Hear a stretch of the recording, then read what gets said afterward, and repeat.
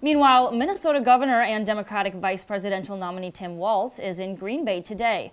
Here you're looking live at his stage inside the KI Convention Center.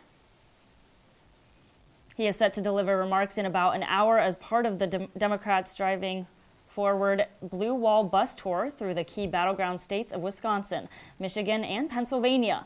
The bus tour aims to bolster Democratic presence in these swing states while allowing voters to hear about the policies of the Harris-Walz campaign. This is Walz's fifth visit to the state since becoming Harris's running mate just over 2 months ago.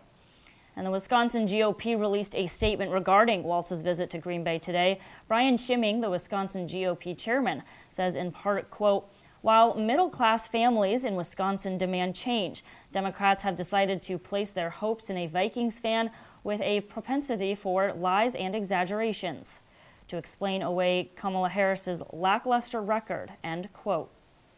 And a reminder, the deadline to register to vote by mail or online is just 2 days away. After that, voters must register in person. You can register to vote in person at your designated polling place or at your clerk's office. The last day to register to vote in person is on Election Day.